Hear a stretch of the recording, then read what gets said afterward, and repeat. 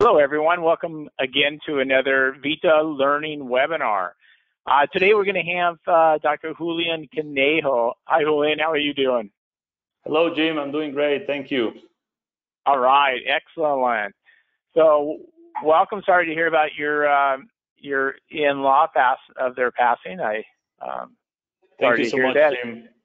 Not to share too much to the audience, but Julian's been out of the country for a few weeks. So we're glad to have Dr. Conejo work with us again today on this webinar. It's going to be very exciting today. We're going to talk about clinical and laboratory, the workflow, the processing to ensure the success for laminate veneers, which is kind of a lost art, don't you think, Dr. Conejo? That fewer and fewer GPs are doing cutting for veneers, micro veneers. No prep veneers and things like that. So information like this that you're going to provide us is good for all of us to enjoy. So before we get going, I am going to do a little housekeeping items.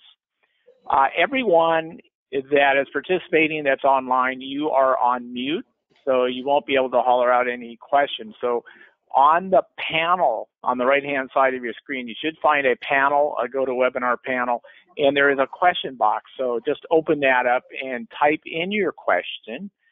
And then if it's an important, urgent question, we'll tackle it during the presentation. But if not, we have the last part of this webinar. We'll spend some time with the Q&A with Dr. Conejo.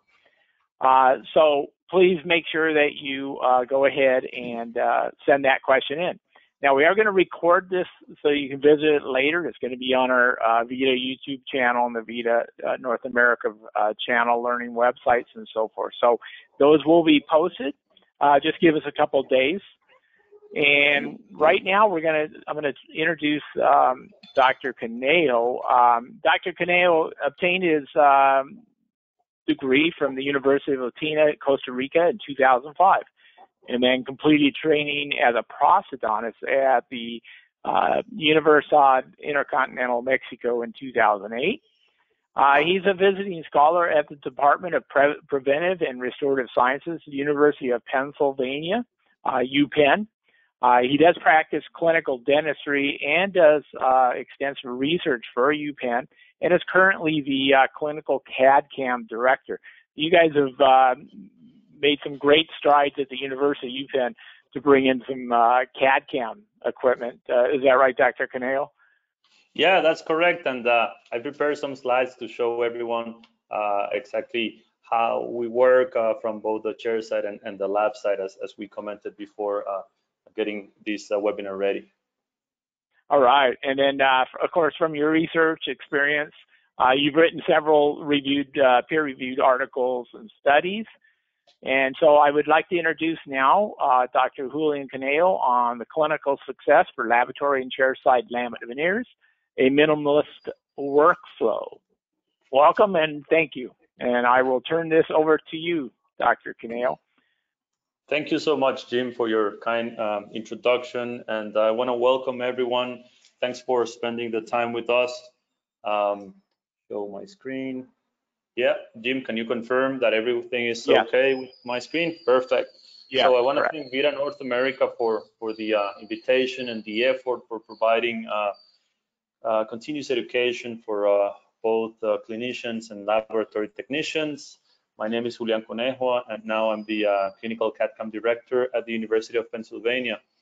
I'm a prosthodontist, and I've been involved with the lab since I finished my post residency, and I really see both sides of the equation and the challenges that we have both in the clinic but also on the lab. And today I want to focus only on laminate veneers. I want to focus on key aspects that I think could be helpful for you, both from the clinician perspective and from the laboratory perspective. So for the past 6 years, I moved to Philadelphia and joined the Department of Preventive and Restorative Sciences at UPenn. And we've been actually embracing CAD/CAM technology and providing these tools, very powerful tools for our students from first year to master programs and so on. And I think that we need to have things very clear in order that works in everyone's hands. We need to have protocols that work for everyone.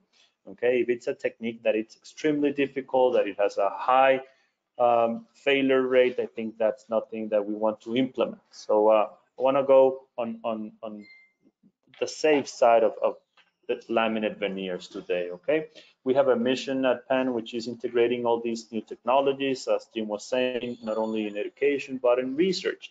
We want to make sure that we really use materials and protocols that are safe for our patients. And that's what we like to do, try to combine clinical implementation of the technologies with the education and the research. And that's part of what I would like to share with everyone here today. I always want to give credit to my mentor, Professor Marcus Blatz, who invited me 6 years ago to Penn Dental Medicine. Learned so much from him, keep learning from him every day. And Dr. Blatz had this vision of implementing CAD/CAM technology, but without compromising quality. And that's something sad we've seen. We've seen that many clinicians just invest on CAD/CAM systems, chairside systems, and actually the level of dentistry doesn't improve, it actually goes down. Why? Because we haven't put the time that we need to learn the processing of these different ceramic materials to actually have something final for the patient that it's very high quality. So from this perspective is that we work with chairside CAD/CAM dentistry, and of course we keep working with lab side CAD/CAM. So sometimes I feel even the industry goes too fast, and some of the clinicians haven't had the time to really learn how to design, how to polish, how to place, how to modify, and maybe at the beginning the quality of what you're delivering chairside is not what you were looking for. So I hope some of the tips that I share can help you raise that level if it's chairside. And of course, if you're working with an excellent ceramist, some tips that can really help you provide the best information for that technician to do that mastery work. Okay, so I think that the new generations of dentists are all of them using these technologies, and it's actually great if we use all the tools that we have in the softwares, like the preparation analysis tools, where I can see if I have sharp angles, if I have enough or not enough reduction, if I have undercuts. So we create this a habit. I'm not saying we prep perfect. No, we don't, but we check first, and when we detect those imperfections, we go back and we perfection that preparation, and everything that sends out or everything that we're going to invest time designing, it's a preparation that has gone through this quality control. If we make this a habit, we're going to have less repetitions, less failures, less aesthetic complications as well. Okay, so that's one of the first points I would like to share with you. If you're using the CEREC software, for example, you have the preparation analysis tools, and all the different softwares nowadays have these specific set of tools that help us make these quality control on the preps before we move to the designing phase, whether it's in-house or in an external lab. As you can see in the photo on the right side, we have multiple furnaces, different types. We're going to talk about those important aspects as well for the best finishing of our restorations. Okay, I'm going to summarize some of the publications that we've done through the last years, and this one is the current state of chairside digital dentistry and CAD/CAM materials. And as Jim was saying, there's so many nuances, so many new materials and techniques, and we want to be less invasive all the time, but we need to understand the indication and the contraindication of every procedure to be able to do high aesthetic dentistry safely as well. So I'm going to summarize this, and basically today I want to talk to two different targets groups. We want to talk to the clinician doing the chairside digital workflow, where we scan, design, and mill in-house and are able to finish the restoration with a smaller, more simple furnace, mostly with monolithic restorations. So shade selection, thickness of the restoration, selection of the proper cement shade are very important things to be able to be predictable in that workflow. The other one, where we're talking with collaboration between the clinician having CAD/CAM technology and an expert lab using the same CAD/CAM software and milling for the production of the restorations. Because as a prosthodontist doing chairside, I understand my limitations. And some cases are straightforward and I make them in 1 or 2 days, chairside, no problem. Or I see possible difficulties in a specific case where I go and scan, and then I send this, but also I send a lot of good information on shade selection and abutment shade and so on, so the ceramics can do their work as good as they have. So I'll be sharing both type of cases, trying to share some of the tips and tricks maybe that could be helpful. So today what we can say is that everyone here, if you're in the clinical scenario, you gotta have an intraoral scan. We've been working with these for 11 and a half years now, and when we started, we were powdering, and it was like one restoration at a time. Nowadays, we do full mouth rehabilitations. We do anterior aesthetic veneers without any type of model, or at least with any type of conventional impression to create a stone model. Of course, we need to be very detailed in our intraoral scan, making sure that once we finish scanning, we go and review that scan, magnifying the image and making sure that inside the prep, there's no missing data at all. If I have some missing data in the palatal surface of posterior teeth where I'm not making any veneers, that's fine. I don't want to go crazy and go back and rescan every single corner of the full arch. But where I'm working, my abutment teeth need to be scanned perfectly. That will help the final fit of my milled ceramic restorations for both chairside and lab. So this is another of the concepts that I wanted to explain here today. You're going to be very detailed on the abutment teeth. Okay, so nowadays we do full mouth rehabilitations with more partial coverage restorations and way less full coverage restorations. Our concept today is to do full coverage restorations, meaning crowns, only when I'm replacing existing crowns, or I have endodontically treated teeth. But the rest of the restorations, we go for partial coverage because we can design and mill, and then we can adhesively bond these different materials. And as a patient, I have 4 laminate veneers, partial coverage. My palatal surface are intact. So that's what we want to provide to our patients every time that it is possible. So our workflows have changed, and we don't use any alginate anymore because we don't really need it. We can 3D print those study models, we can 3D print those digital wax-ups, and I'm gonna show you the planning sequence for laminate veneers. So if I have a patient that comes to me for aesthetic concerns to improve their smile, I need to make sure that my design goes accordingly to their face. If I'm sending this to an external lab, I need to provide my lab with some images so they know if there's any cant, if there's any deviation from the midline, if there's any buccal corridor that it's needs to be improved. We gotta share those informations to whoever is designing. In my case, I design sometimes myself, or I send it to labs as well.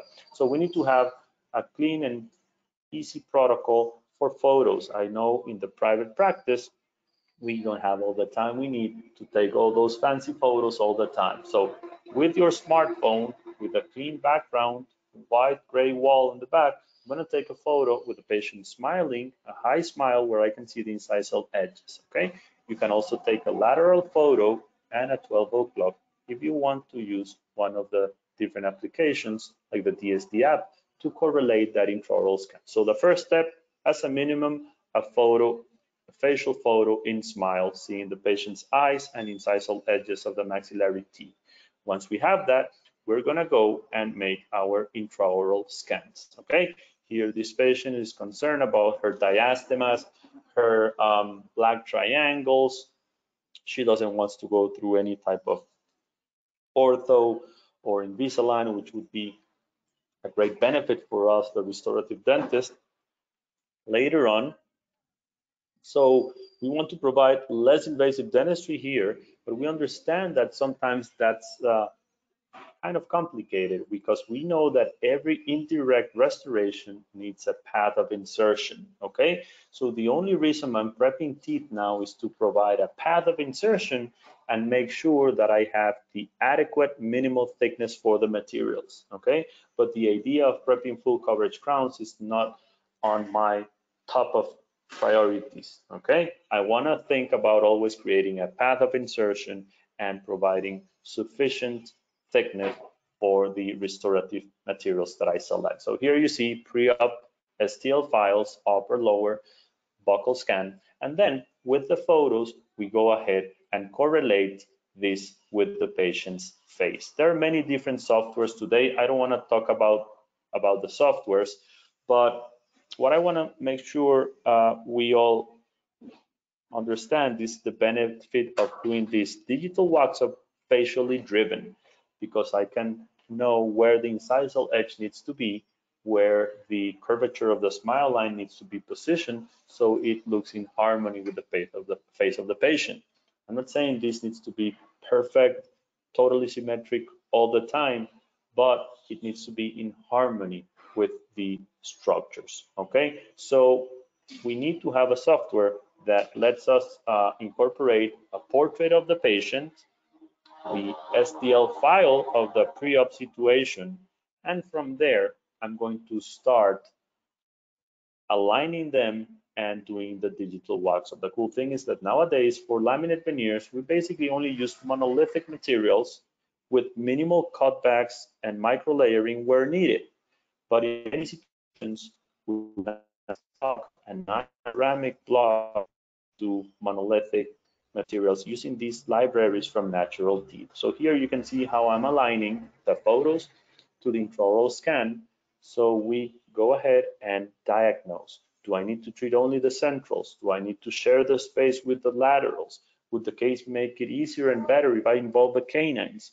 So this helps me explain the patient the treatment, and also gives me the option to explain the patient the limitations. Many times patients come to us with extremely high expectations, and maybe a set of 6 veneers from 6 to 11 won't solve their concerns or their thoughts about the aesthetics, right? So here we can click on 2 teeth, 4 teeth, 6 teeth, explain them, show them in a 2D. And once the patient approves the concept, then we can go for a 3-dimensional wax up, okay? I'm not saying every clinician needs to go through this process, but at least needs to make a clean intraoral pre-op scan, a clean set of portraits on smile, so the lab technician or designer has the tools to correlate these together and come out with a plan.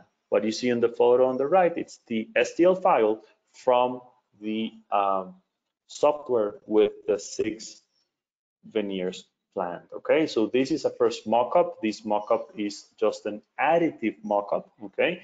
In some clinical situations with severe rotation of teeth, this mock-up might need to be a little bit bulky because we're not prepping at this moment yet, okay? So once we have this, we're gonna 3D print this model, and then we're gonna create a nice body matrix, a silicon guide with a light body, a 2-step, so we can really clone this design into the patient's face with the mock-up, okay? Why? Because if this is nice, I can scan it and then I can just replicate it with the final material. So this is just a resin printed model, including the digital wax-up, a PVS. And then I go and place the bisacryl, and you can see how nice this incisal edge position fits the patient's lower lip, smile, how it has a harmony on the curvature when the patient is in smile. Okay, so this is a mock-up.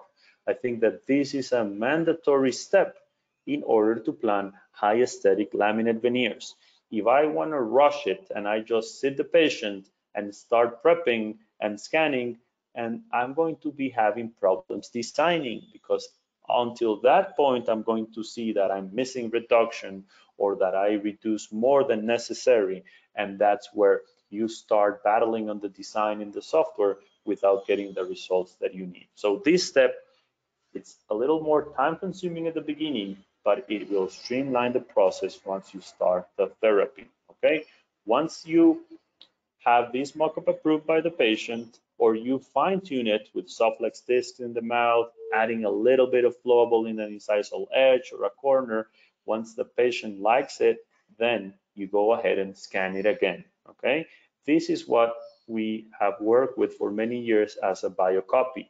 As you see, this mock-up is very clean. Let me run the video again. Is very clean in the cervical region, okay? We want to make sure that that putty matrix is well coated so we can reduce all the visceral excess in the interproximal surfaces and the over the gum, so this information is close to the final outcome that we want, okay?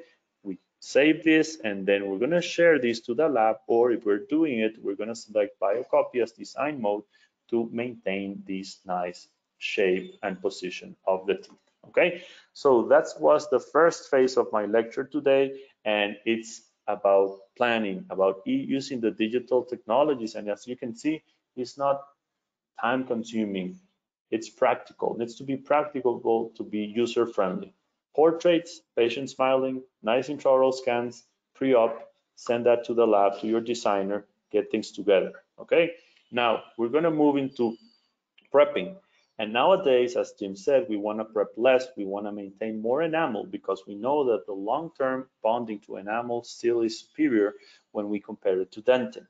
With this, I'm not saying that if I have a patient with exposed dentin, I won't classify it as a candidate for veneers. Yes, we can bond to dentin as well, but if I have the choice, I will try to maintain as much enamel as possible. So Dr. Blatz and I designed this per block Brasler after checking hundreds and probably even thousands of preps and checking the most common mistakes we all do while prepping, okay? And we think that having specific instruments are very helpful for raising the level of your dental care, okay? So with this block, we can do veneers, which is today's topic, but of course you can do full coverage crowns, inlays, onlays, overlays, combinations like bond lays between veneer and onlays, and everything is taught for CAD/CAM, okay? Everything used, these burrs will give you smooth transitions, fine diamonds for smooth surfaces that will make your scanning better and your milling and fitting better as well, okay? So if you're interested, you can visit their website and you can order one of these blocks. What we've done is think about enamel, think about bonding, think about the biology part, not only the technical part of CAD/CAM. So we understand that the enamel thickness in the cervical part of the tooth is only 0.3. That's why our first burr that you see on the left side has a depth cutting of only 0.3 millimeters. I've seen many other kids with much more aggressive depth cutters, but that's actually guiding me to remove all the enamel, and that's not what we want to do. Then when we want to prep the shoulder of the veneer, okay, I want to have it very homogeneous and soft and rounded, but also thin. So we can prep this of 0.3 millimeters, but with a smooth transition. We don't want to have a sharp angle in that burr. And then the third burr that we have, it's to smooth the line angles within the veneer preparation. And many times with the light in the clinical chair, we don't see those line angles on the prep, only when we are in the software with all the magnification. So this yellow ultra-fine diamond burr will help you smooth out all the transitions on your prep, all the line angles, the transition between facial and incisal, so everything is smooth. The last burr is not for today's topic, that's a football for the palatal aspect of full coverage crowns, but anyway, we know that any ceramic restoration will be as strong as its weakest link. So many times you have a lovely crown prep on the facial, incisal, but without sufficient reduction on the palatal or not ideal reduction, and then that could lead you to problems as well, okay? So we need to have the proper burrs, we need to have the proper instruments to manage the tissue, because if you deliver the nicest set of veneers made by the more skillful technician in the world, but the patient comes back a month after with a recession, and you're showing part of the root of that tooth or the junction between the veneer and the tooth, the patient is not going to be happy. So we've made those mistakes.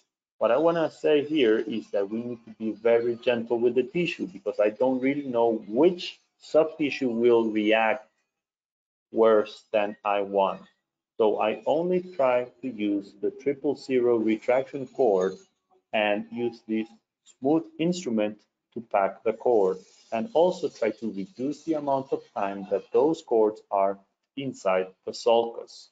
Also, I want to have an instrument to protect the soft tissue while I'm refining the margins, because my technician wants a smooth margin, I want a clean finish line, but also I want no bleeding. I cannot damage the area, and we want to be slightly subgingival, 0.5, to hide that junction. So I think we need these instruments not only to retract, but also to protect the soft tissues, okay? And this is a very old slide I have in my presentations, but it shows that all the transitions need to be smooth, so there's no over milling, okay? If we have smooth transitions, the burr of the CAD/CAM system will be able to mill the intaglio as smooth as possible, okay? So I wanna go quickly through these to go through clinical cases, but we know that we don't need anything more aggressive than a medium grip, and we like to always finish everything with a fine. The extra fine is the one that we want to use to refine the prep, the, the line angles mostly, and then we can see that we can finish with a very nice and smooth margin to be able to have very nice adaptation, okay? This is some SEM photos we did of the burrs of the Serec milling machine as an example. So what we try to do with this burr block is to match the dimensions of the burrs that we use in the patient's mouth and the burrs that the milling machine uses for the production of the restorations, okay? A smooth prep is great, will give you better marginal adaptation. And you can see here the VITA Dynamic. We really like the VITA Dynamic hybrid ceramic. I think it's one of the most accurate materials for milling because it doesn't go through any thermal processing after it's been milled. And you can see here that we are able to achieve marginal adaptation of even 6 microns, which is extraordinary. We are the weakest link when we prep veneers, and with these tips and with these instruments and with this knowledge, we can provide really nice marginal adaptation, okay? So now I'm not going into the material classification today, but I just want to show you a few clinical cases with some tips. So my favorite material for laminate veneers are the VITA Trilux Forte blocks, a feldspathic ceramic block that is multicolor, okay? You see them on the left side, okay? These materials on the left side have the benefit of being multicolor. I'm gonna show you some examples with the VITA Trilux Forte that you see on the top of the screen, okay?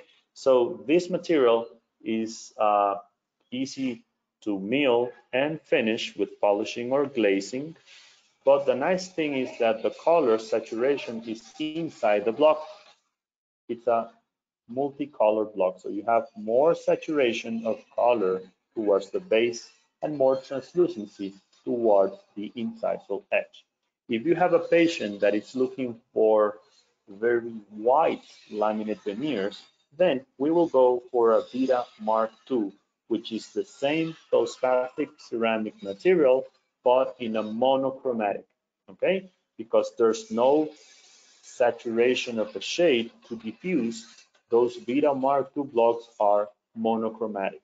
If you have a shade like a 1M2, for example, which is a very nice bright shade, but a little natural as well to match the posteriors and the premolars, then that's where I always go with the VITA Trilux Forte, because the color comes within the restoration and it's not only painted on the outside. Okay, so this is a practical case. You can see here discoloration, diastemas, and uneven soft tissues. So we go through all our planning as I explained you with the protocol as I showed you before. Now we go ahead and make the mock-up.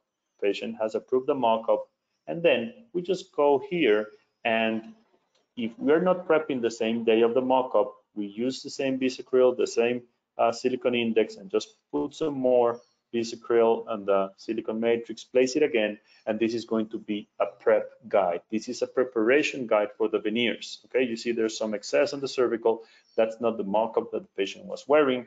This is just to place it and then start prepping on top.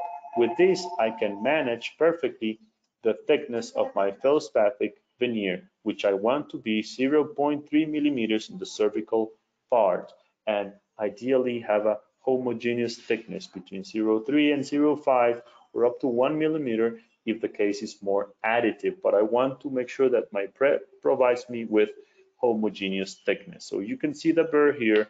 I go ahead and mark those 3 depth cutters on the facial aspect of the tooth in the 3/3, and then I use a pencil and mark those depth cuts. Okay, why? Because I don't want to keep going deeper, but I want to make sure I make a homogeneous facial reduction. So here we go with our red line diamond burr, and just prep the 3 planes of the facial aspect and make some incisal reduction also of 1 millimeter, so we can have a homogeneous thickness on the incisal edge. We don't make veneers that wrap around the palatal surface, but our veneers always cover the facial and sit on the incisal edge. This will also make it easier for the lab technician or yourself to create a very nice aesthetic outcome of that incisal third of the tooth. Okay, so this is the second step of the preparation for the laminate veneers, and then I will just go ahead and mark the margin. As I said, it's very important to place a 000 retraction cord and try to finish with that margin in the cervical part at the gum level when the soft tissue is retracted and the cord is in place. Okay, this is a nice balance, so you can scan it clearly, but also you don't create an irreversible soft tissue recession afterwards. Okay, also when we use feldspathic ceramics like VITA, Trilux Forte blocks, we understand this is the most translucent material. If one of these abutments is very discolored, then I might need to go to a more opaque material. But here you can see the 4 teeth have a very nice color for vital teeth. So feldspathic ceramic at 0.5 millimeter thickness will work perfectly. It's basically creating that ideal shell of enamel. That's what the feldspathic material will be doing. And always remember, when you're selecting the shade, not only have this photo, but evaluate the same photo in black and white scale, because I want to see the value, how bright or how grayish this is going to be. And I see that this is one of the most common mistakes we do.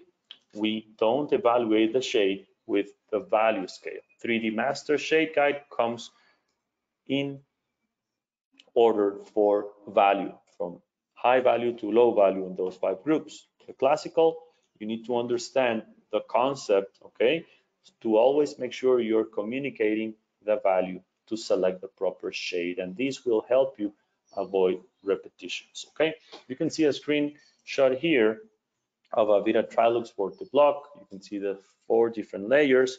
I always try to angle the block a little bit so you see a smooth transition between the different layers for more chromatic only in the cervical third and more translucent towards the incisal edge.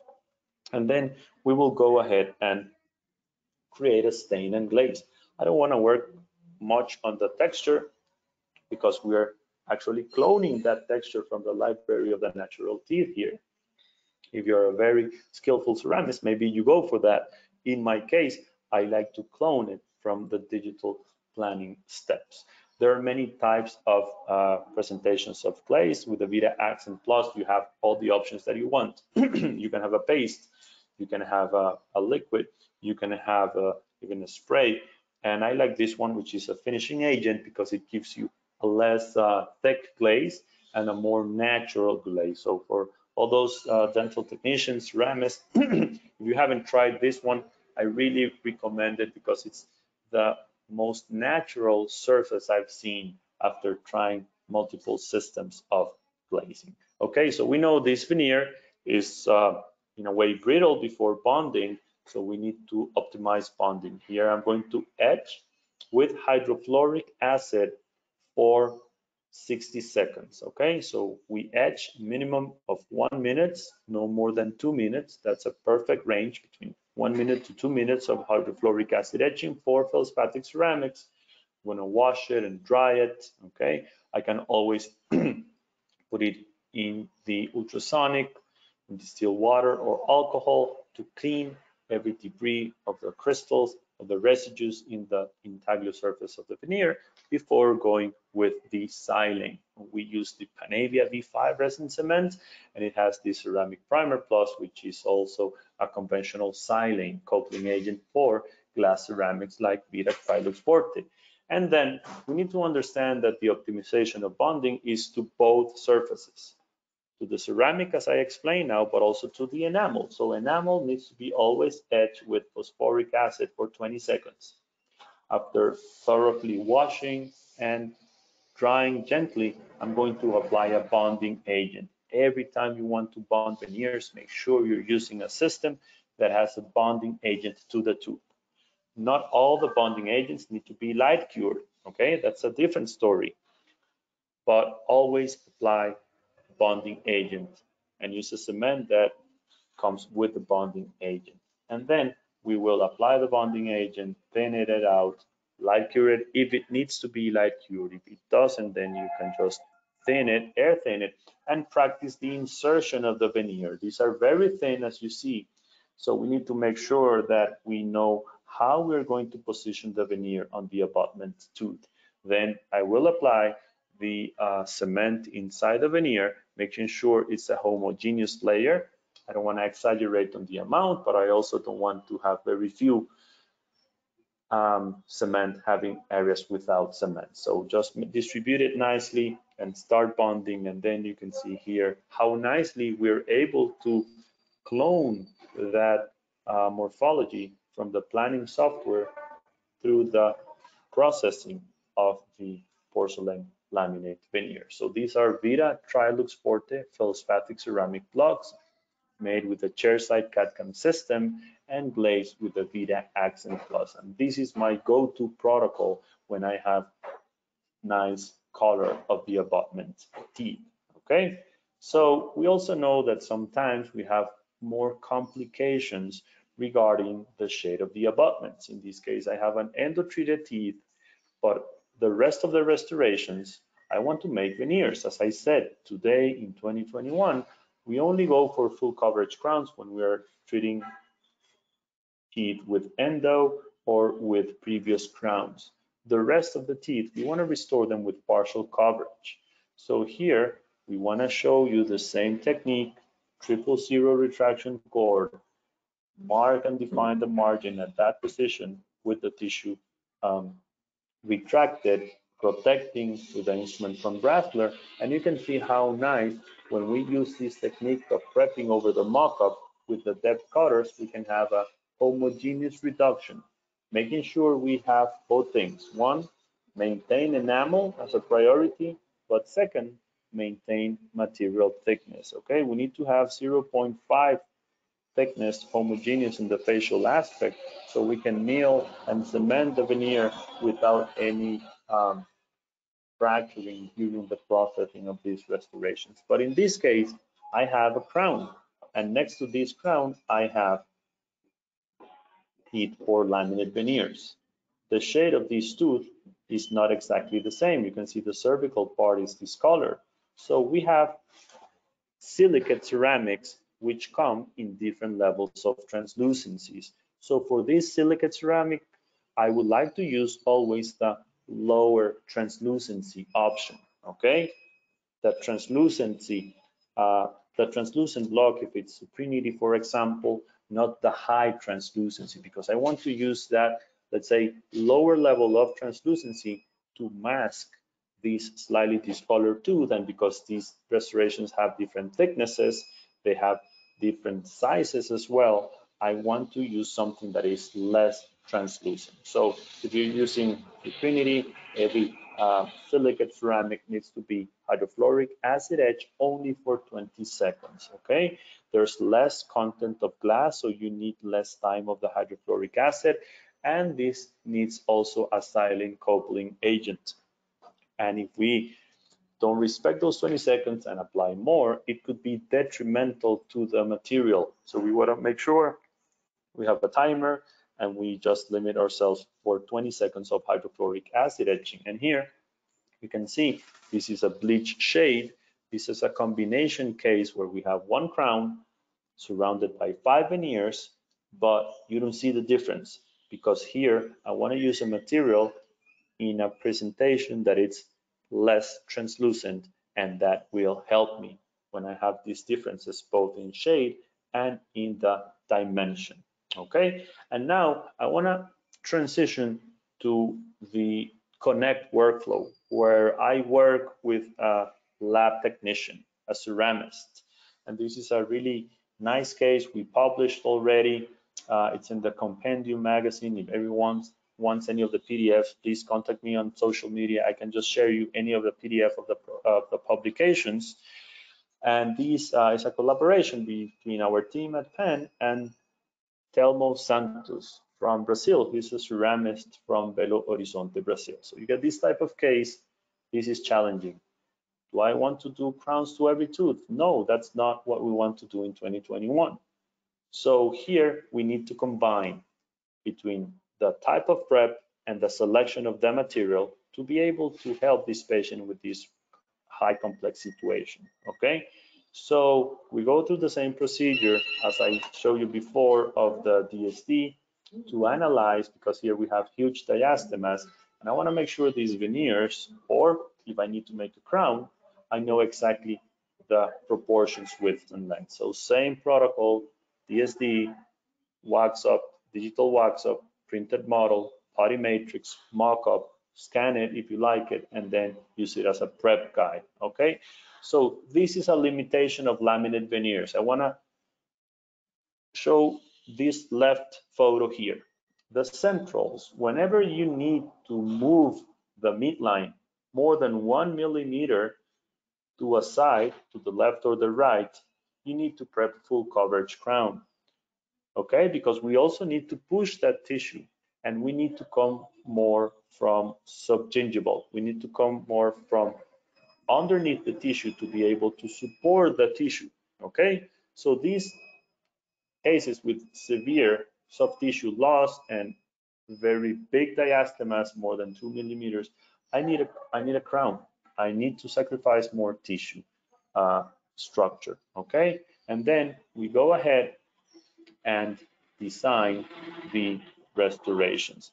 So here we use the Connect workflow. I'm just scanning, doing my mockup, sending that information, and then Telmo is taking over. He's using the InLab software, and here I mark an initial design following the subfungible contours that I need, and then he's going to optimize this design in the ExoCAD software with the use of these type of libraries. So with these libraries, even the high-end ceramist like Telmo is working more in a monolithic way, because he can have these libraries of natural teeth with natural texture, and he can basically stamp the texture on the initial design that I create. What I'm telling Telmo in the initial design is like, look, Telmo, this is the support that I want to give to the tissue. This is the position of the interproximal contact point regarding the position of the bone, because the technician many times doesn't have access to the clinical setting and they cannot see these situations. So I help with an initial design, limiting Telmo to the facial aspect of the restoration, but everything that needs to go in relation with the tissue, that's something that I design myself. So you can see on the photo on the right, the cervical part of the tooth that is in a light brown color that hasn't been changed. Telmo is enhancing the facial aspect with the software that has the possibility of working with multiple types of libraries of natural teeth. So you can see here a very nice final outcome, and this is the VITA Suprinity block.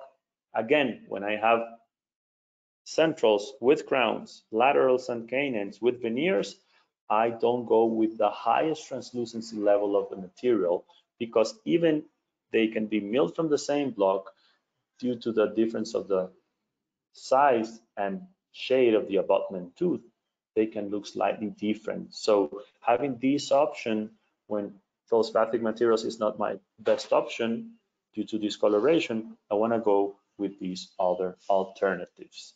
Okay, so that's basically our protocol working with laminate veneers from feldspathics to zirconia reinforced silicate ceramics like VITA Suprinity. Then we have zirconia, we have new generations of zirconia, we have the VITA XT zirconia, which is a 5% ITRA stabilized zirconia, which has more of a cubic face, less tetragonal. It's very aesthetic. Okay, so it's a material that could be used as well for laminate veneers or for this type of combination cases. Okay, so here I'm going to show you a very complex case, in my opinion. This patient came here for treating number 9 and the diastema. He had a previously treated tooth, the number 9, with an over contoured crown, and he didn't like the diastema. So we go with the same protocol, and you can see here that the crown is bigger than number 8, the diastema is there. So we need to be very, very clear of the space distribution. Space distribution is a key element for laminate veneers. Here, I'm able to mark the facial midline, to mark the distance that I have from mesial to mesial of the laterals. I can distribute that space divided by 2, and then understand that I would need to treat number 8 in order to have symmetry between the central incisors. Okay, and I want to explain how I like to communicate these more challenging cases with the lab technician. So this is a case done the laboratory part by Michael Bergler. Michael is a master dental technician, and he directs the treatment planning center and the CAD/CAM ceramic center, which was previously known at Penn Dental Medicine. So even though we're working in the same place, I want to give him the best type of information for him to make the decisions of the materials. Here, I'm using the VITA Easy Shade, okay, which is a spectrophotometer, and it's really helpful. There's plenty of evidence that it helps you select shade better. But also here, I'm taking intraoral photos, as I do with every single case as I've shown you. But I want to make sure that I provide Michael with the information together, so it's really user-friendly, and he can really be benefited by having this information. So what we do is that we download in our smartphone the VITA Mobile Assist app.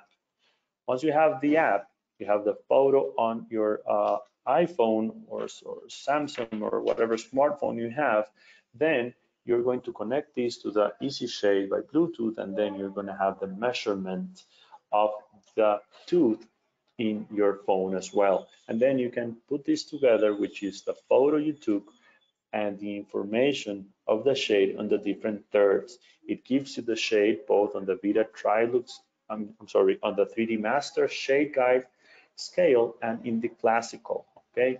So for block selection, I always go for the middle third. You can see here that the middle third in yellow, it says A2. So we're gonna use a block that it's A2 or whatever is closest to 2R 1.5, and then playing with the saturation of the cervical third, we can move that, or the translucency of the incisal, plus adding some stains. Okay, so here I prep a very conservative veneer, and I remove the existing crown and just smooth out the transitions. I want to pack the retraction cord, refine at the level of the gum with the retraction cord in place, and then Michael starts designing 2 veneers from outside to inside, because we want these 2 veneers to be as symmetric as possible, not only in length and width, but also on thickness, because we want to use VITA Trilux Forte block. Here, this is what it's called the rapid layer technology. It's basically a sandwich, having a shell of feldspathic ceramic on top, which is the nicest one, and having a zirconia crown and the coping on the inside, which can help you hide any type of discoloration. So we've done plenty of studies about this technique at Penn. We'll follow up more than 5 years now with very high success rates, because there's no risk of chipping or layering, and you can use a full digital approach. So here Michael made this custom coping that follows the shape of my veneer preparation. So the two veneers on top, one is going to be cemented on a zirconia coping and the other one is going to be cemented on the natural tooth, okay? You can see the coping here. This is not a translucent zirconia. This is actually a conventional 3Y ultra-stabilized zirconia because I want it to be very thin, strong, and opaque. And then we go with the nice glass ceramic, which is the feldspathic ceramic block. We need to know how to bond to zirconia. That's Dr. Vlad's specialty. So APC, air-abraded zirconia. The feldspathic, you're going to etch it for 1 minute with hydrofluoric acid, as I explained.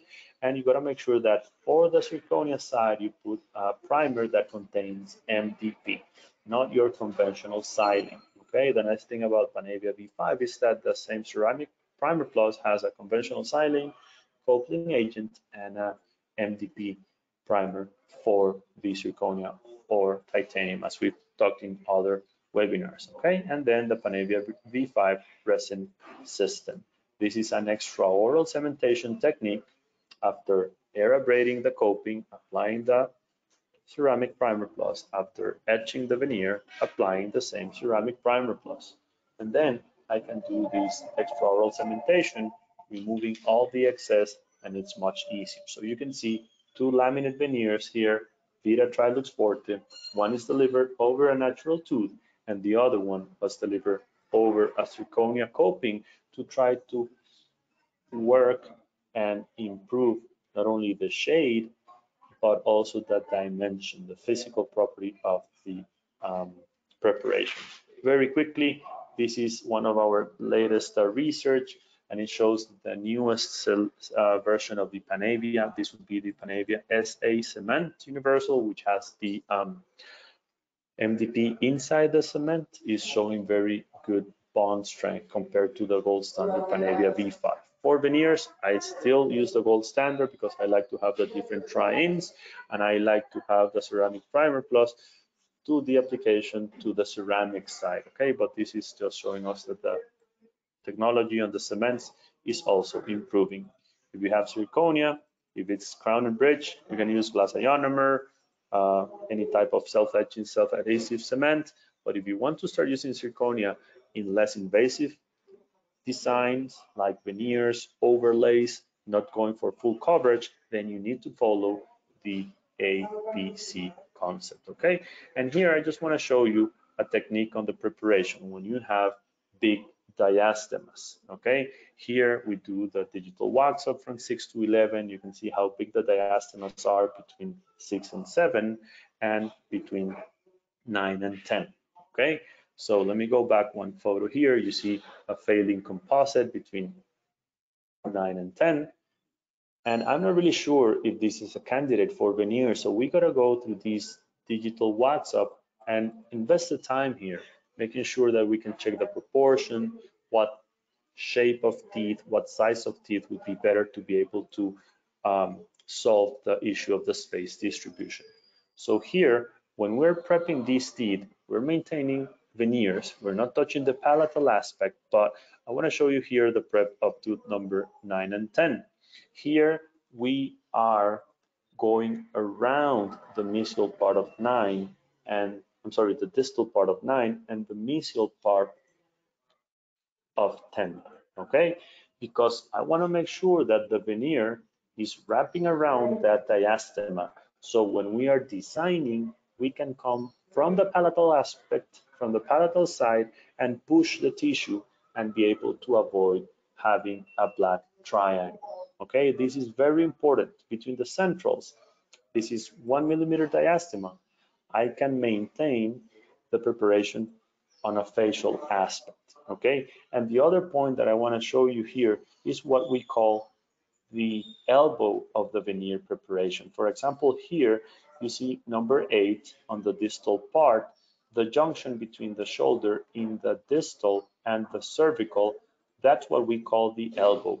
Let's see it here on number 7 in the mesial, the junction between cervical and proximal surface, this is the elbow. That elbow needs to be prepped as palatally as possible so we can come from more palatal and be able to support the tissue and avoid black triangles. Okay, so those are most of my tips and tricks for veneers, and I think that these can help you reduce unesthetic outcomes. Sometimes we want to be too conservative and keep the shoulder too facial, and then the technician doesn't have that vertical and horizontal running room to be able to provide an ideal design in the interproximal and support the papilla. Okay, so nowadays we have these newer generations of zirconia, and also we have these protocols for bonding to zirconia. I still have a favorite material, which is feldspathic ceramic. But this is also nice to have another alternative. Maybe for combination cases, crowns and veneers, you can also use these extra translucent zirconia material. So the preparation design is key. So the design in the CAD/CAM system can help us solve these issues of space distribution. And you can see that the results of the soft tissue around zirconia are extremely nice. If we polish well the zirconia on the cervical aspect, not glaze, that cervical 1 millimeter, if we keep it polished only, we can have a very nice soft tissue adaptation. So we always say that the tissue is the issue, and I think that is still current nowadays. So I hope this overview of laminate veneers with different materials can help you when you're seeing your next patient. You're selecting the material, but make sure that the planning phase is clear, and we can have the specific tools to be able to prep as we want for chairside CAD/CAM dentistry or lab-side CAD/CAM technologies. I gave past a webinar with VITA North America about VITA Ambria, a pressable material, and there we show how Telmo Santos does the cat wax technique, milling these wax patterns and pressing them as well. So if you don't have the milling possibility, that's also a nice thing to do if you cannot mill dry zirconia or any other limitation as well. But you can see here the existing failing composite between 8 and 9 has disappeared. We have these nice 6 veneers, and we have the support of the tissue. Okay, this takes a little bit of time. It's not as quickly as the brochures of the CAD/CAM systems tell you, but at the end, if this is supposed to last for 10 years, I really don't care if it took me 1 or 2 days for finishing the case or one more appointment. At the end is the final outcome that has more value. And here, just to point out something, I know we always want to provide the patient with the best quality dentistry, and sometimes we see these recessions, and then many patients say, you know what, I don't have any insurance anymore, I don't want to go through a soft tissue grafting, it's painful, I had one before, I didn't like it. Well, here we have now the tools to use these photos and place them on the design software to visualize the smile line, okay? And you can do this before prepping. So here we can discuss with the patient and tell the patient, look, we are going to simulate the cervical part of the root on that part of the recession on your canine and number 6, which is the biggest recession, but everything is going to be covered by your upper lip. So these tools are very helpful for diagnosing, treatment planning, and these can also help you get more case acceptance, okay? So we can use these tools before for explaining the patient the treatment or during the procedure, as you can see it here, okay? So this is also monolithic translucent zirconia. These are all veneers. So I've never thought I would be doing this when I was first introduced to zirconia, but it's nice to see that the development of the materials is improving, and now we have more options. It's not that you need to only use one material for everything. Our concept is to use the best material per clinical case, okay? So you can see here, as we planned, there's no exposure. This is the highest smile I could get for the patient, and actually was not necessary to get those soft tissue grafts in those areas. So remember, technology is here to help you, okay? It helps you communicate with your patients and enhance the final outcome. Still in 2021, none of our ceramic restorations are, I don't know the word, but not at risk of a chipping or fracture or decementation. So during the day, the patient will collaborate while the patient is asleep, cannot collaborate, right? So we always prescribe an occlusal guard. Nowadays, we start scanning for planning, we deliver the restorations, we take our scanner again, scan it again, and then we can 3D print or mill a nice surgical night guard for protection of these restorations. Few slides to finish. Pay more attention to details, okay? And these details start from the planning, from the pre-op scans, from the putty matrix to create your bisacryl mock-up and so on. Of course, through the prep and the design phase and the cementation phase as well, okay? Work more on your hand skills. I think that the 3 years that I spent in the pros program doing lab, that's where I really improved. Okay, so the more we spend polishing a ceramic, cutting a sprue, adding a little bit of ceramic, staining, glazing, practicing cementing in a model or something with an extra crown we have, that's the only way we can really improve the level of dental care that we provide to our patients. Other thing very important, use material specific instruments.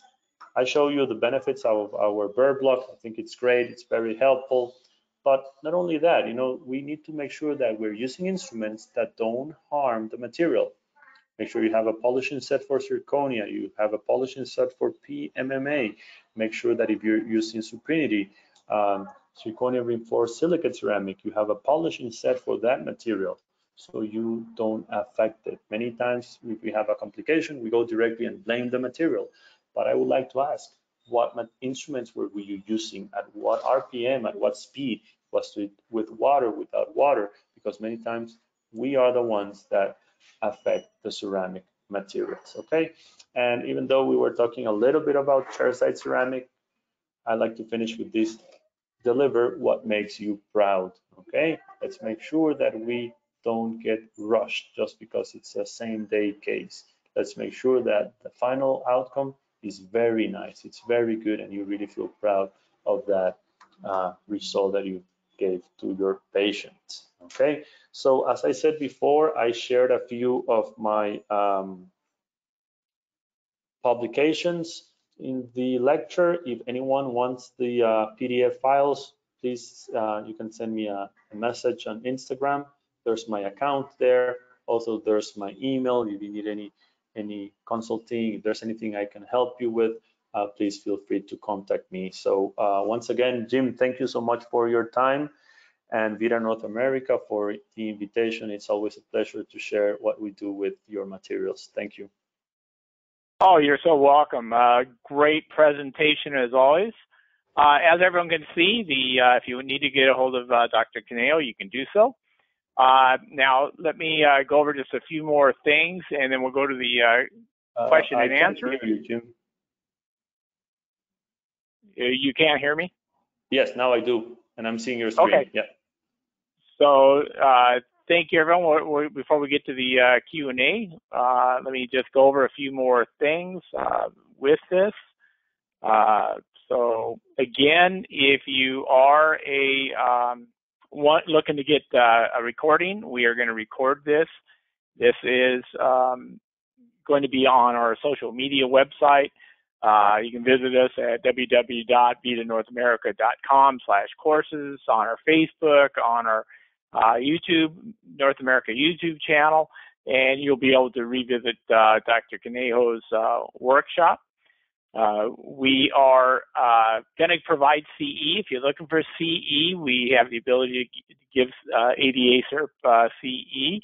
So you should receive an email. You'll need to fill that out and then get it back to our CE department, our marketing department. And then we look forward to more workshops, more webinars from Dr. Conejo. We have several in the future. You can also get a hold of us at the help desk here at VITA North America Help. This is the information for contacts here if you'd like. And then if you need to reach out to any of your local VITA reps, we have numerous sales reps across the country, U.S. and Canada. They can get a hold of us. Dr. Conejo, of course, is one of our favorite lecturers because he has such a vast knowledge from the clinical side, but he also does hands-on laboratory work as well, as he described. So we've got several more webinars scheduled with Dr. Conejo for the remaining of the year, August 5th, September 2nd, November 16th. So please check those out as well. And then we have finally the Q&A. So if Dr. Conejo, if you're ready, let me get to the questions. And the first one is, they're asking basically, you don't use a 2-chord technique when it comes to veneers. A single, triple, zero, right?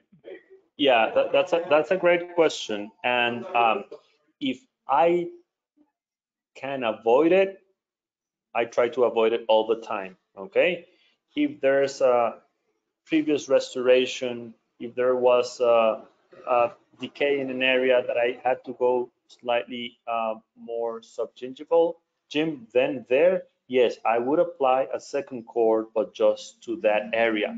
What I see many times is that when we just go and pack a 1st chord to every prep, then we just pack a 2nd chord to every prep, and we leave that for a while, and maybe the provisional is not as perfect in the cervical 3rd. When you come and you try in your veneers, there's actually a slight recession.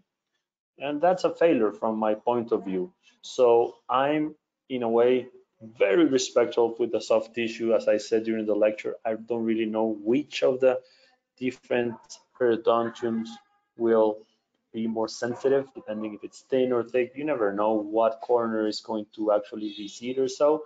So I just try to avoid it when I can. Of course, as I said before, if there's, let's say, one of the 6 teeth I'm working needs a double chord, I will pack the double chord with the hemostatic, remove it, dry well, and go ahead and scan immediately.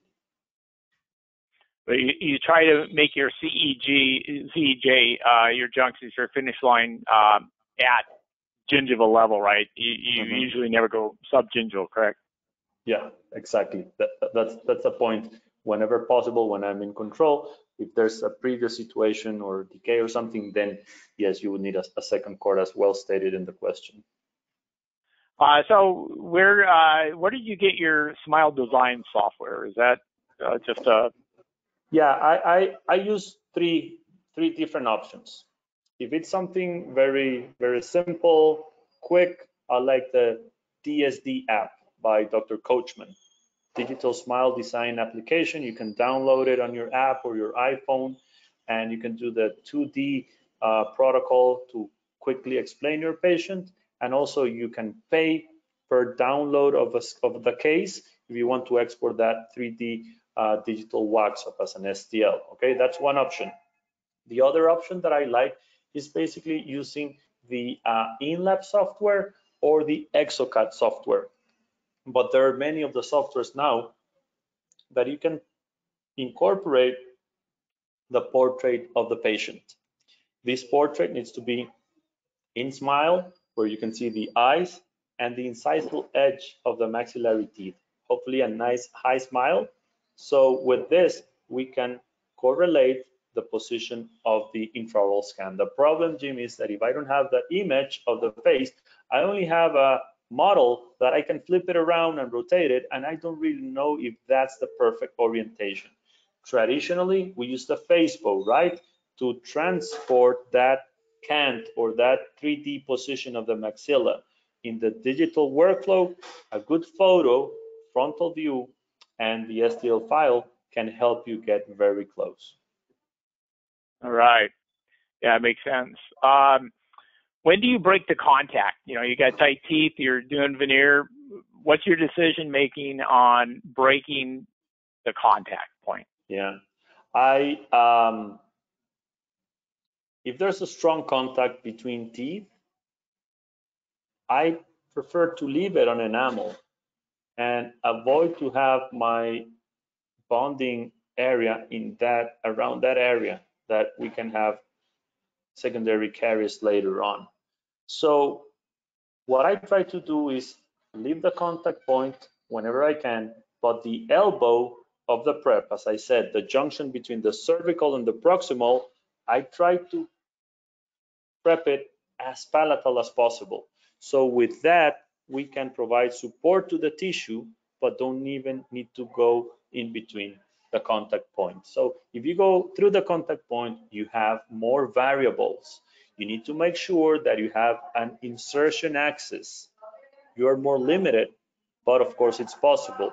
You also need to make sure that you're visualizing the junction between proximal and facial, so you smooth that line angle, because many times when we open the contact, we can have a sharp, straight transition, and that's not ideal for the ceramic, okay? So if there's an existing very big black triangle, the papilla has receded, then yes, I would need to go through the contact to be able to come more from the palatal aspect, as I was saying.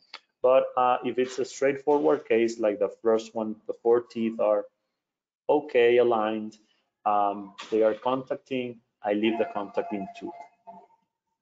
All right, and then do you have a call out for the type of burrs that you use to break that contact point, specific grit, diameter, shape? I don't want to sound I'm sponsoring our burr block too much, Jim, but yeah, we have a burr that it's a fine needle, very long, that it helps you go through the contact without touching the proximal tooth or the proximal restoration.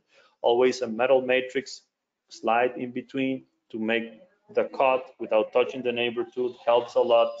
But yeah, we need to have those very specific instruments for those specific needs. And we thought about all these realities, you know, and slight complications that we have while we're prepping. So we put the burr that solves all those things. Hopefully we can start doing more of our online in-person course of preparations and finishing as we've done in the past, Jim.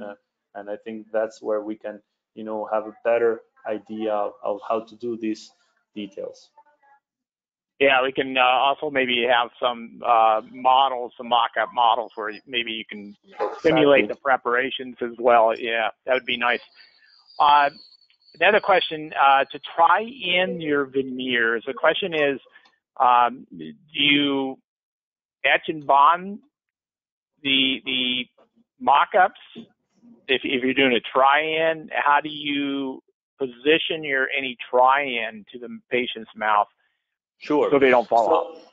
Yeah. So if I'm doing the veneer case in 2 appointments, right? So I prepped and I made a provisional with the same putty matrix and the bisacryl material. Before I start prepping and during the week of provisionals, for example, patient is always rinsing with chlorhexidine, okay? With a mouthwash with a high content of chlorhexidine to reduce the swelling and inflammation. So patient comes back, I don't anesthetize, I remove the provisional, okay? And I clean very gently with a floss, and then I use the try-in paste in the inside of the cement, which will simulate the shade of the final outcome with that color of cement, okay? I used for years the Virilink from Ivoclar for veneers, which is great, Virilink aesthetic. Now I use more the Panavia V5, which has also the Trine. So there are many. Just make sure that your cement system has different options of color of cement and their respective trying paste. So it's basically a paste that simulates how that restoration will look and will help you also maintain the restoration in position so the patient can smile, can move around without the restorations coming down, which is very frustrating. So yes, we use a trying paste, and I think it's important. But one comment here, Jim. I don't think that the shades of the cement should solve your problems on shade communication. Okay, I think that we need to select the shade at the beginning of the appointment without dehydration.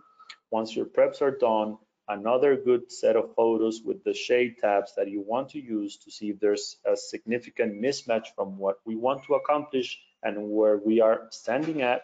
And from there, we can also discuss the type of material, because I know that with feldspathic ceramics at 0.3 or 4 millimeters, I'm not getting you from a A3.5 to a B1 in that thickness, right?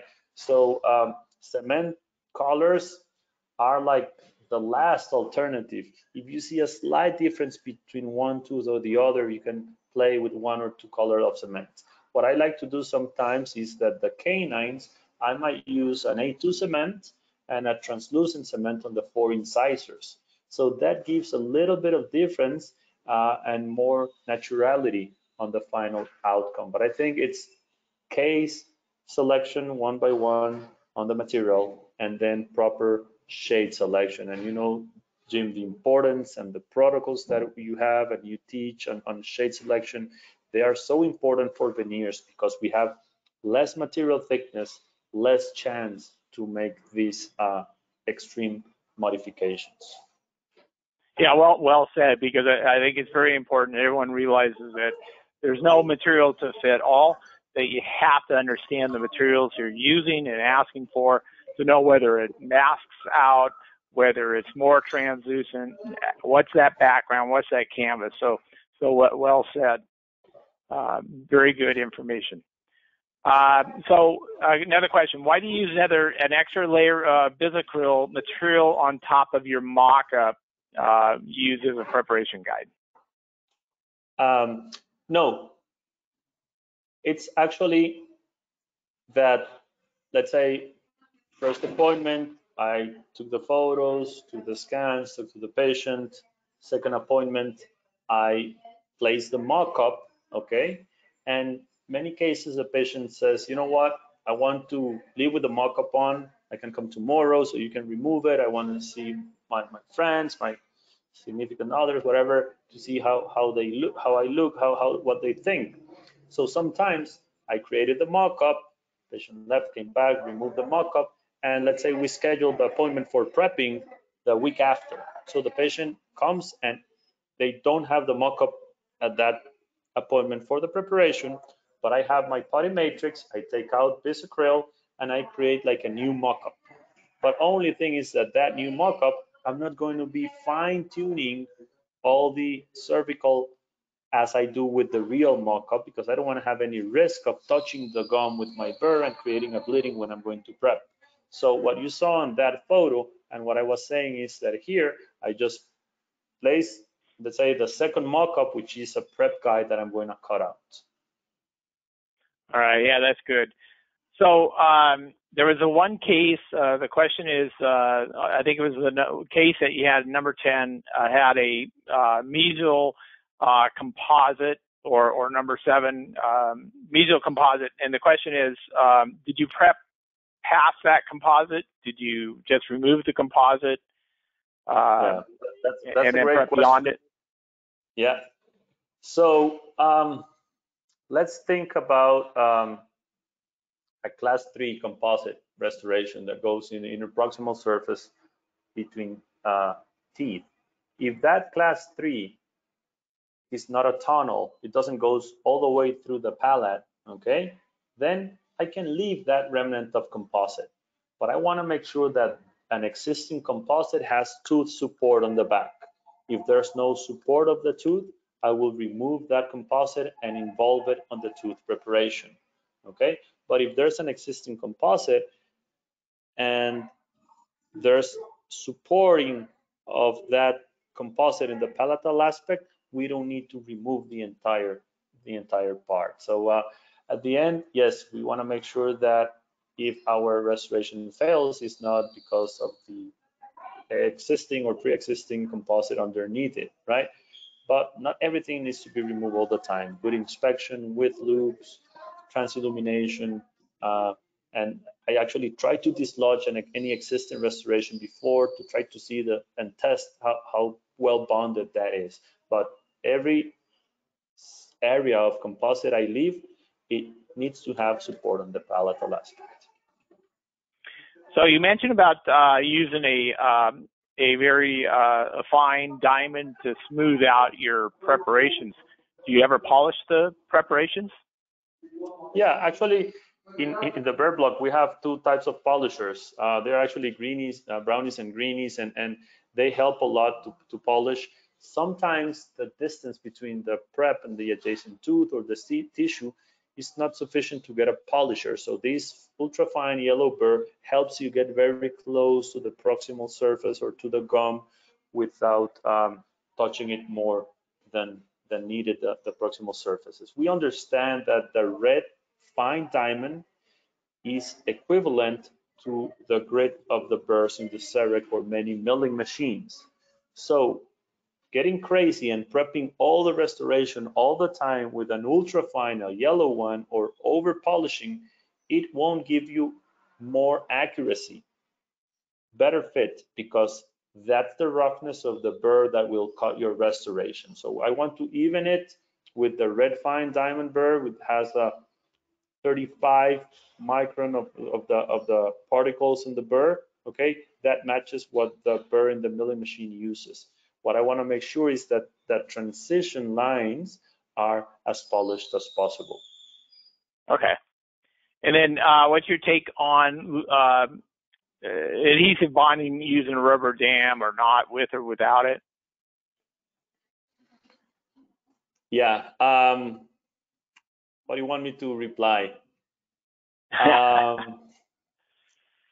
You know, I always tell my students, if you don't place a rubber dam, we don't cement and we don't deliver those veneers. And I come back 20 minutes later, rubber dam is neat, placed perfectly.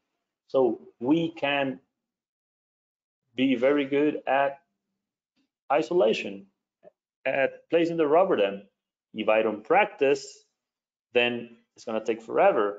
It's probably like me trying to do an endo. I don't know how many years I haven't done an endo. Maybe it's gonna be 2 hours and I cannot even start.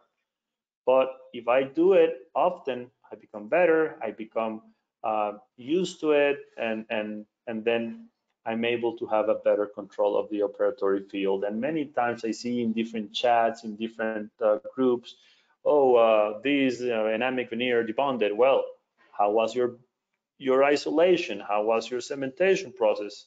We always try to give the material the excuse of the failure, but many times it's actually us not, controlling. And of course, if I have an area that is too subgingival in one of the restorations, I might modify the rubber dam technique and use it without having the rubber dam in the proximal surface of that tooth that is very deep. But I try as much as possible, and I make sure that I have sufficient clamps and specific clamps for anteriors to be able to isolate the teeth just by breathing. There's humidity there, there's saliva. So it's not a must, but we highly recommend it. And I think it worth the effort. All right. You got to watch what you're doing. All right. So you're familiar with Traxodent? And if so, is that a good second cord replacement? It's a great technique to stop the bleeding and push down the gum so you can see it and scan it, but I think it's too aggressive for laminate veneers. If I'm doing a onlay between first and second molars or a crown and I'm very deep there, I will use it back there, but I wouldn't use it for the anterior region. When we have these type of patients that come to us for aesthetics, right? A minimal recession, a minimal black triangle could be catastrophic for them, and that's what they came for, to avoid those things. So I wouldn't use something as aggressive on soft tissue. It's great, but for these type of situations that I'm saying, mostly the posterior teeth or interproximal for an inlay where it's bleeding or so. All right. So we have a lot of attendees that do traditional as well as scanning. But do you have you probably have a preference on the digital Chairside, but is there a pattern decision making whether you do it digital versus traditional, or taking an impression? Is there certain cases that hey, I can't do Chairside, I have to take a conventional impression, traditional, and have a lab fabricate? Yeah.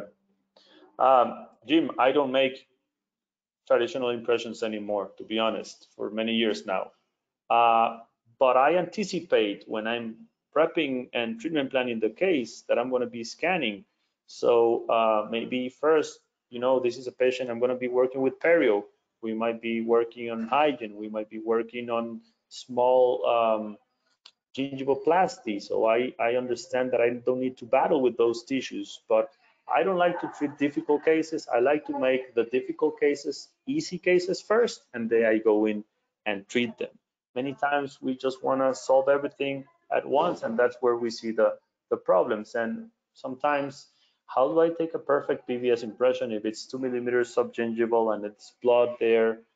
Maybe we're used to just more PVS impression and the lab will take care of it. But with the scans, I see so much details, and that's how we do every single case I've shown, like today or in the different webinars. If the tissue is not ready, it's not ready for digital or for analog.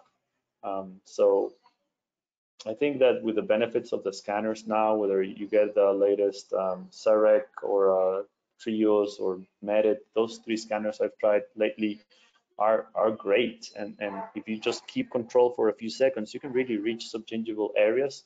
The thing is, it needs to be dry. There shouldn't be any blood there, but we don't go for PVS impressions for any of our veneer cases. And the labs that we work with, they don't request PVS impressions anymore. All right. Okay. So I think you answered this earlier. You had mentioned when we were asking about the Smile Design software that also exocad contains a portion of that. So that was just a affirmative that exocad contains some of that Smile Design software was the question. So all right, why do you have to prepare a full crown when we have to shift midline more than 1 millimeter? So I guess it's more philosophically, if you gave us that 1 millimeter boundary from a veneer to do a full crown. Is that you turn it into a full crown because of the contouring to? So if I have a diastema bigger than 1 millimeter, I need to prep veneers that go around the proximal surface. Okay, veneers, not full coverage crowns. Okay, more than 1, I need to wrap around the tooth with the veneer. Okay, if I have more than 2 millimeters between the teeth, then I need to go with the crown, and I need to go deeper to be able to squeeze the tissue and support the tissue and have a vertical running room. I love laminate veneers and I love to be conservative, but I know from the lab side that I work and I do that with the veneer, I'm more limited on shifting the midline. Also, Jim, if you don't prep the crown, the distal part of your tooth is still going to be too far out distally. So if I'm trying to move everything here 2 millimeters, I need to bring the whole tooth here, not only the mesial part of the tooth, but also the distal part of the tooth. So that's why sometimes in extreme cases with huge diastemas, soft tissue losses or so, we need the full coverage crown. It was 1 out of 5 cases I think I showed you, but it's important to have this discussion with your technician. Your technician will know how limited he or she will be if there's not a complete migration to one side or to the other. All right. That's great, because that's often asked about that in itself. So Do you ever use a clear portion to create your contact points to help create a lens effect? If you and your technician or yourself, if you work with using a window type material on the interproximal contacts to create any special nuance using clear window material? Mm-hmm. Yeah, to be honest, Jim, not specifically for the proximal part of it. I like the window effect on the facial aspect, maybe middle and incisal third, maybe where you are layering and it might be a little too intense. It's sometimes difficult to control the intensity of the deeper shades of ceramic you layer. So the filter effect, I like it. To be honest, we don't use it like strictly for the proximal surface. Would you have something to add, Jim, on that maybe? I do love the window, but mostly for the facial. Yeah, I think it really depends on the amount, because once you go too much clear, it will gray out on you, because now you're just going through and you're going to see the black, inside of the mouth. So, shade wise, what you're trying to recreate, you can run afoul if you use too much window. Mm-hmm. Another question was, we kind of touched on this earlier, but are the margins always 0.5 millimeter sub-gingival or at gingiva? At gingiva with the retraction cord in place, which is the 000. So it's basically at gingival position once retracted, and I think that the retraction that we achieve is around 0.5 millimeters. So it would be 0.5 from the initial position of the gingiva. It's just enough to hide the junction. Okay. Sometimes we have teeth that are darken, and that discoloration goes deeper in the root as well. So you don't want to stay too supragingival and then have that junction visible. So for us, this is kind of a clinical tip. The 000 cord packed nicely, very gently to the margin at that position just works great for both scanning and visualizing it, for control, for cementing as well. And the soft tissue is not being invaded, and you're not violating the biologic width and all those stories. But someone else might have different concepts on that. Yep. So one of the last questions, on that last case, you chose zirconia as the material choice. Can you kind of give everyone a kind of an idea of why you chose a zirconia over some other type of material? What was it you were thinking that would be best for that case? Jim, you just said it in the last answer with the window thing. Sometimes patient wants very bright teeth, very high value, and you are in between, not prepping too much, but also achieving a very bright shade as well. So for that, zirconia is amazing. Zirconia kind of glows the soft tissue as well, and it's very biocompatible. So it's one more option. I'm not stopping to use feldspathic ceramics now because we have these newer versions of zirconia that are very nice. It's just that it's very nice to have so many good options. Okay, it's great to see that we can bond to zirconia. We've following up this patient for 3.5 years now. She actually even sent her sister to us, and things are working well. So we have the possibility to do it. I like the brightness of zirconia. I like the soft tissue response to zirconia, and just keep it there as one more option. And if the case comes to you and you say, well, this might be a good idea, why not, right? But I think that's why I presented one of the different families, right? From feldspathic to zirconia reinforced silicate and to zirconia. Zirconia, you mill it 20 to 25% bigger. So when you have these feather edge shoulders, it mills flawless because the burr is smaller to the actual size of the restoration when it's being milled, then it will shrink and it will become a one-to-one like with all the other materials. So when you have these kind of vertical preparations, feather edge preps in zirconia, they mill really, really nice. Then you sinter that and then you get the final fit, and the fit is outstanding as well. So I mean, we could have another session on just on zirconia and some of the benefits, but I think it's a material that it's here to help us as well in many situations, also in aesthetic cases. All right. So last question: how do you temporize? Do you on your veneers? Since you do a lot in chairside, you probably don't, but have you had to? Like this afternoon, I'm doing 2 centrals. I'm ready, scheduled for delivering the final ones. 2 centrals. It's straightforward. It's not crazy. The pressure, the designing, the timing, the glazing, no problem. If I'm doing 6, if I want to correct the diastema, if I want to correct the deviation, a midline, I don't want to put over pressure on me. I want the final outcome to be really good. So there, I would temporize. How do I temporize? I have my same putty matrix that is very nice, which we use for the mock-up. I will just put some bisacril, put it in, remove the excess, and then remove the matrix.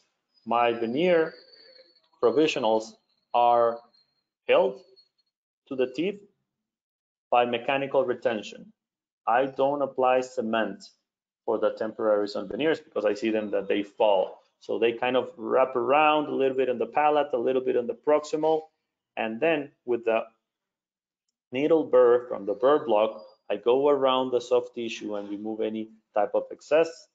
And then I put some chlorhexidine gel and give the patient some chlorhexidine during those days of temporarization. And that I think that works very well.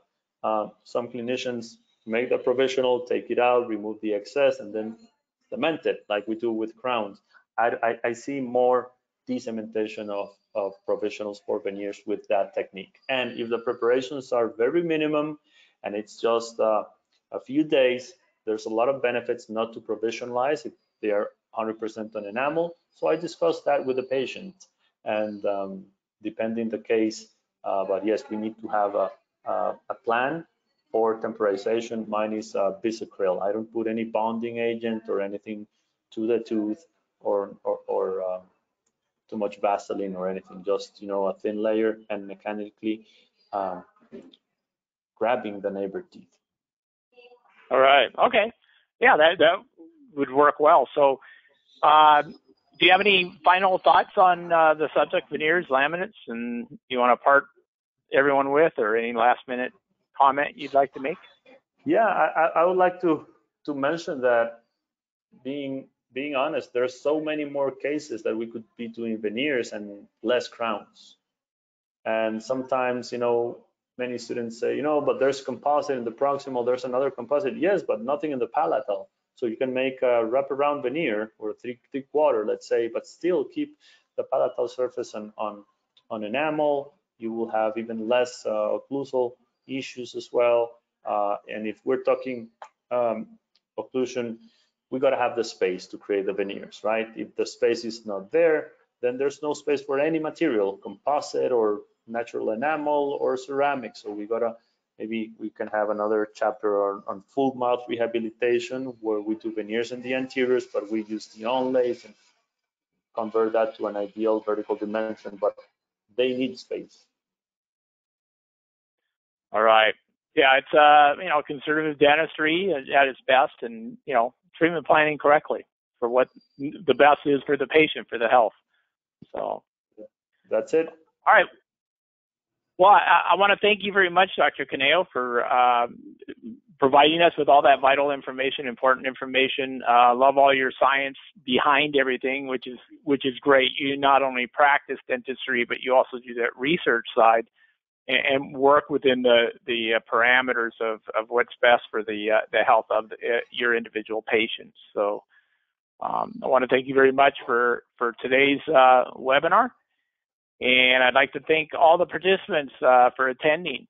and look forward to see you again on another Dr. Conejo webinar in the future. But currently, this will conclude today's webinar with Dr. Conejo for VITA Learning. Thank you very much for attending. Thank you, everyone. Bye.